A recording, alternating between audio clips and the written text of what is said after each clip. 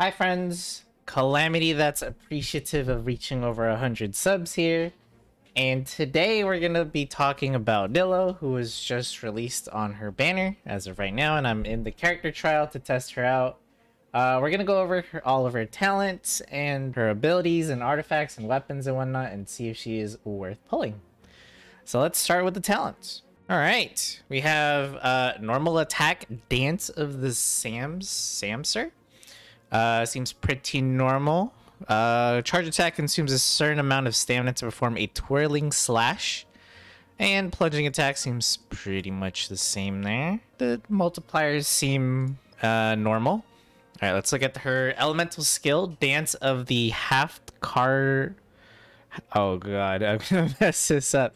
Dance of the Half-Karsvar. I'm sure I said that correctly. Enters the pirouette state, dealing hydro damage to nearby opponents based on her max HP. While she is in the pirouette state, Nilou's normal attacks and elemental skill will cause her to enter the sword dance, and whirling step stances respectively, okay? Causing damage she deals to be converted into hydro damage. That cannot be overridden, and that is considered elemental skill damage. Okay, good to know. Oh boy, this is a lot to read. Okay, in these stances, Nilou's third dance step will end the pirouette and has the following effects based on the type of said dance step. Sword Dance unleashes a luminous illusion that deals hydro damage to opponents it touches and grants Nilou the Lunar Prayer effect. This effect converts Nilou's normal attacks into Sword Dance techniques, and her final hit will unleash a luminous illusion. Whirling steps, Nilou unleashes a whirling water wheel that deals AoE hydro damage and creates a tranquility aura that follows your active character around and applies wet to opponents within its AoE. I'm just hoping this is like way more complicated than it looks with the whole stances and stuff, and it's easier to just distinguish what stance you're in and how to do the different finishers here. Nilou is unable to perform charge attacks while under the effect of the pirouette or the lunar prayer. These effects will be removed when she leaves the field. That was quite the read. Let's look at the burst. Oh, wait. Skill attributes. So the damage is 5.34% of her max HP. So another HP scaling Hydro character here. It looks like the Sword Dance is the way to go here. Over the Luminous Illusion. Since it does multiple hits. I'm not sure though. Pirouette duration is 10 seconds. Lunar Prayer duration is 8. Tranquility Aura is 12. It has a cooldown of 18 seconds. That is pretty hefty. Let's take a look at the burst.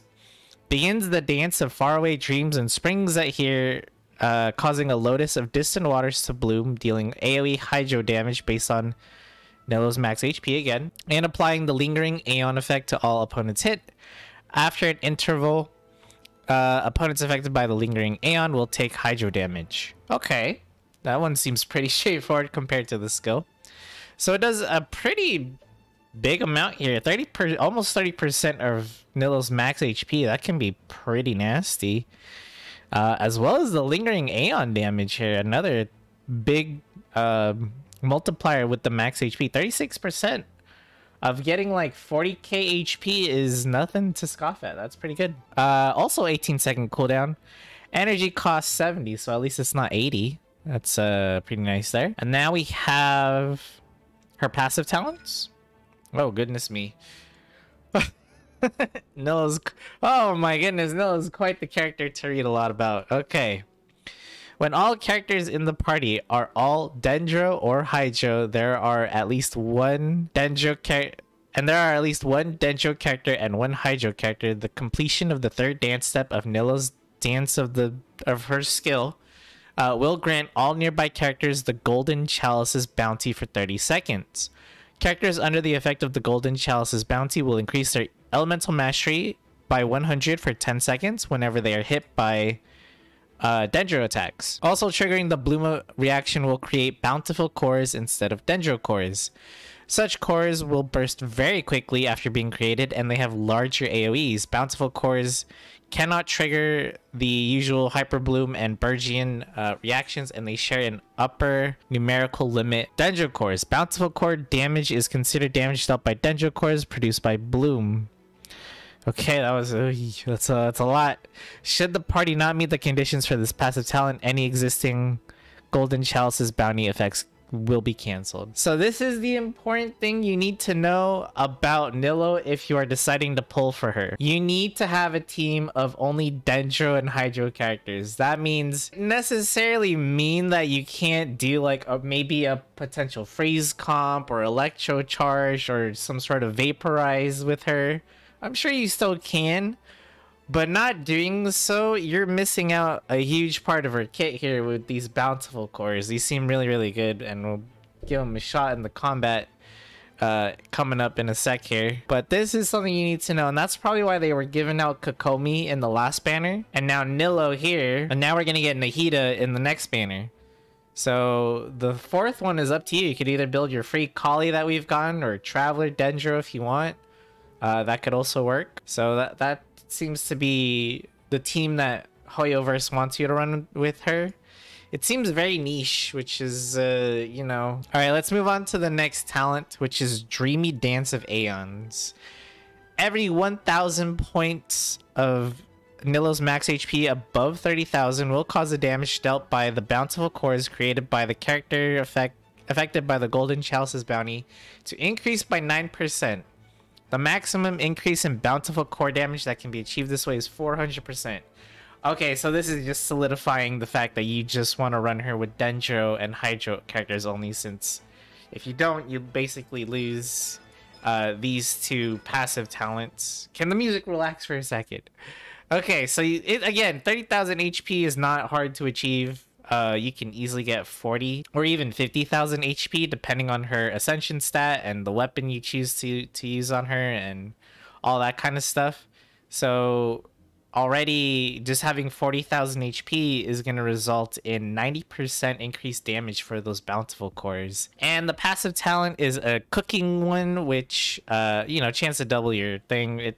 I don't even know why we still get cooking talents, to be honest. There's so many characters that have a cooking talent. But yeah, that seems to be her talents. Let's look at her weapon, which is going to be Key of the... Oh, jeez. Key of the Kaj Nizut. I hope I pronounced that somewhat correctly. It has a substat of HP percentage, quite a lot, even at level 80. And we have a long-ish effect here. Let's give it a read. So, Sunken Song of the Sands. HP will be increased by 20% straight up. When an elemental skill hits opponents, you gain the Grand Hymn effect for 20 seconds. This effect will increase the equipping character's elemental mastery by 0.12% of their max HP. That's quite a lot of elemental mastery. This effect can be triggered once every 0.3 seconds with a maximum of 3 stacks. That's quite a bit. When this effect gains 3 stacks, or when the third stack's duration is refreshed, excuse me, the elemental mastery of all nearby party members will be increased by 0.2% of the equipping character's max HP for 20 seconds. Holy moly, elemental mastery for everybody. Jesus. So yeah, not only is this gonna mean more damage for your Nilou, this is going to mean more damage for your team overall, because elemental mastery. Pretty nice. That's a pretty nice weapon. Artifacts. They gave her 2-piece Tenacity of the Millilith and 2-piece Gilded Dreams, which I definitely see why. Kind of interesting she doesn't have a 4-piece effect that would be good for her. Maybe Hearted Depth, maybe a 4-piece Gilded Dreams, but with the team comps you're running with her, you're not going to get that much EM out of it. So, And the 20% increase HP from Tenacity is pretty good. All right, we're not going to look at the constellations just yet. We're going to do a test run on the combat for her and give her a shot. Finally, all right, so here's the normal attacks. This is just... There's her combo. Easy 1, 2, 3. Here's the charge. Alright, pretty straightforward. Now let's actually try her out in some combat.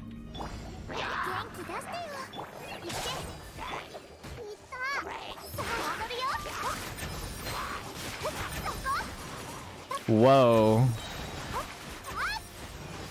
I didn't know what I was doing with the skill there.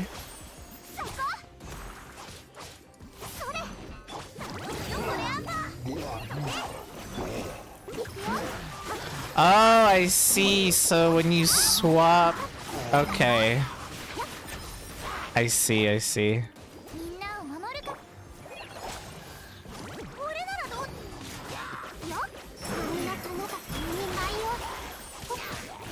Where are those bountiful cores at?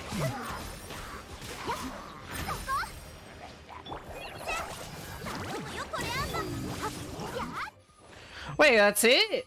What? I didn't even get to really see what was happening. I didn't understand what just happened. Let's try again. So, skill?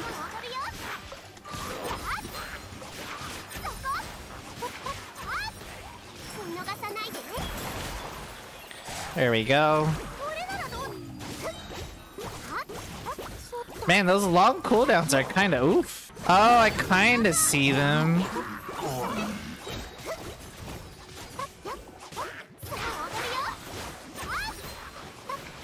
Sorry, I'm not really talking much. I'm just trying to see the damage.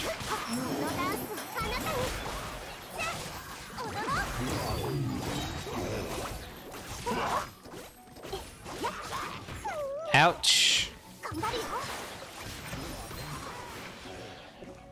It's so hard to see what was doing what because there's just so many numbers, especially when you toss out, you know, Kali's ult and then you toss out her ult and then plus the sword moves. She has really cool attacks. I like the waves when she's doing her slashes during the different dances, but I didn't understand what the heck I was doing. Alright, I'm still confused. Maybe someone else can explain this to me later, but for now, let's take a look at the constellations. Alright, Dance of the Waning Moon. So her skill will be enhanced as follows. The luminous illusion damage is going to be increased by 65%. Whoa. The Tranquility's aura duration is extended by 6 seconds. That's pretty nice. What the heck? Since she has such a long cooldown, a C1 Nilou is going to help make it feel not as bad with the longer lasting aura effect here. C2, after characters affected by the Golden Chalice's bounty deal hydro damage to an opponent, that opponent's hydro res will be decreased by 35%. Whoa, for 10 seconds after a triggered bloom reaction deals damage to opponents, also reduced by 35%.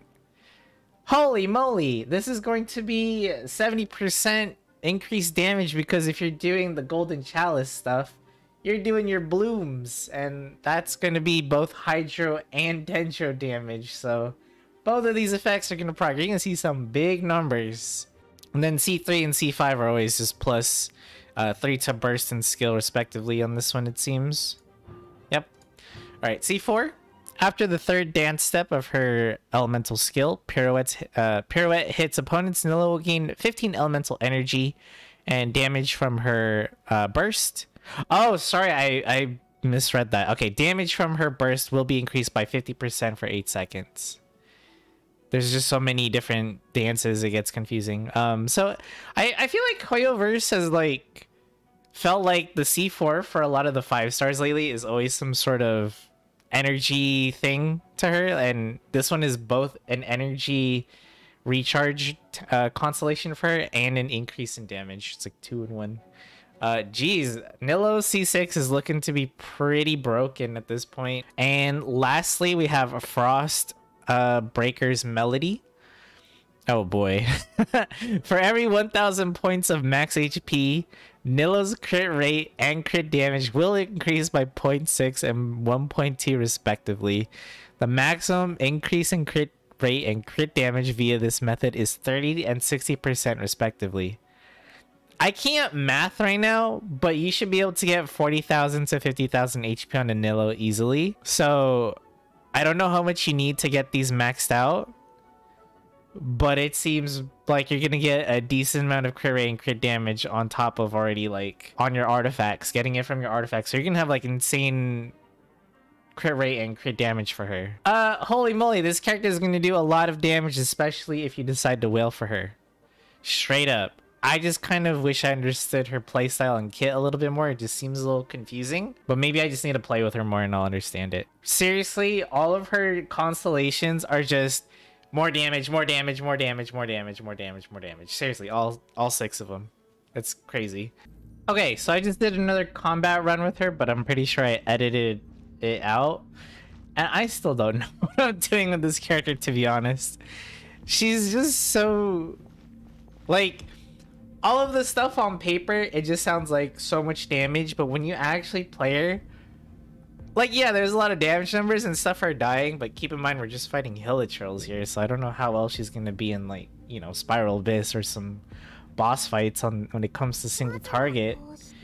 So I'm a little confused on that, but I'm just seeing lots of damage numbers and I'm just pressing buttons and stuff is dying, so I guess that makes her an okay character. For me personally, I'm probably gonna skip her. Not because I think she's a terrible character or anything like that.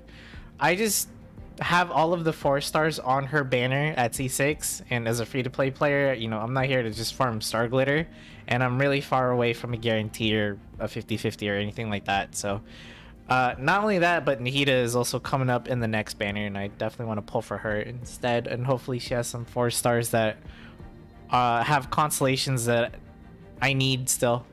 So I think she'll be an interesting character to pull for in the future for me personally, but if you guys decide to pull for her, let me know what you guys think about her. She seems like an interesting character, although very limited when it comes to team comps, especially now because Dendro is still somewhat new, and again, we don't have a lot of Dendro characters in the game quite yet. With that being said, I just want to say thank you to everybody that subscribed to the channel in the past like 48 hours. I went way over 100 subs and it keeps going and I'm not complaining at all. I appreciate that you guys are enjoying the videos that I put out, and I will continue to do so, just like this one. And I'll see you guys in the next video. Thanks again for watching.